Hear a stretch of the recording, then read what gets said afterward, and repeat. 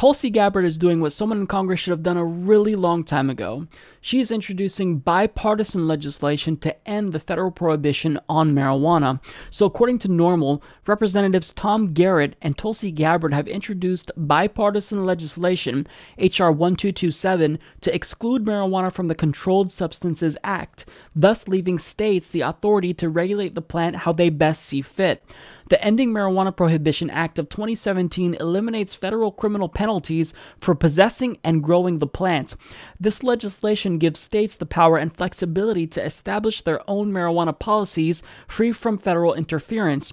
The intent on the Ending Marijuana Prohibition Act of 2017 is consistent with the view of most voters.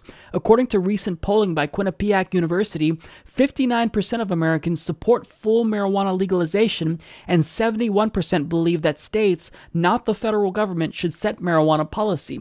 With the recent confirmation of militant marijuana prohibitionist Jeff Sessions to the position of U.S. Attorney General, and with comments from the Trump administration warning of a coming federal crackdown in adult use states, passage of this act is necessary to ensure that medical marijuana patients and others are protected from undue federal interference. Yeah, I love it. This is long overdue, and me personally, I would more support a law that just legalizes marijuana just in all 50 states, but I know that currently in this political climate, that's something that's not feasible. But I mean, this is a step in the right direction, and certainly it's going to catalyze that change. I mean, once the cat's out of the bag, you can't put it back in the bag, and once one state, Colorado and I believe Washington were the first two to legalize pot, well, then we saw other states fall, Oregon, Alaska, and now we have marijuana in a lot of states.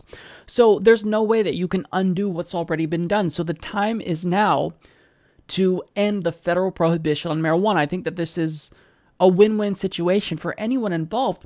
And I'm just puzzled because this is a missed opportunity for both parties.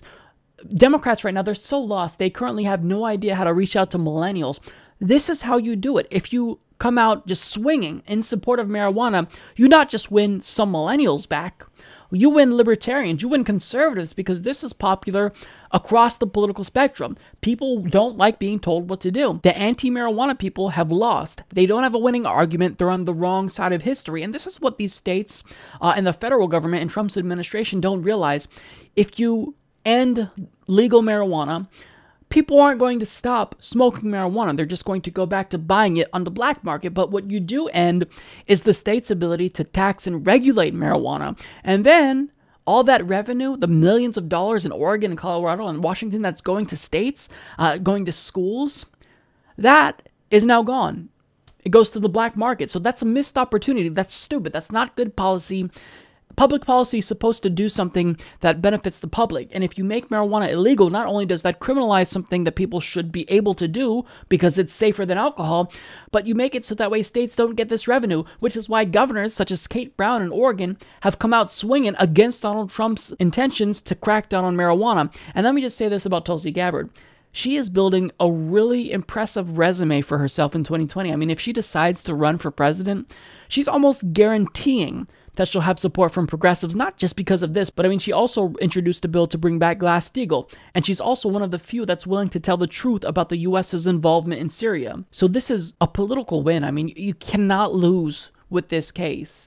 The Puritans who are against legalizing marijuana, their days are numbered, okay? They can't win this battle. It's a losing battle, so it's time to get on the right side of history. It's time for both parties to come out swinging for legal marijuana, because the train has left.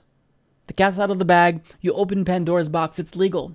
And making it illegal will not change the amount of marijuana people smoke. In fact, if you make it illegal, we're probably going to smoke more just to spite you because it'll piss us off. So look, overall, this is a huge step in the right direction. This is hopefully going to have a domino effect. And once this federal prohibition falls, then states might be more inclined to legalize marijuana, and that might put us on the road to 50 a lot sooner than it is now, because states are reluctant to legalize marijuana when you have this federal prohibition, because the Supremacy Clause does override state laws.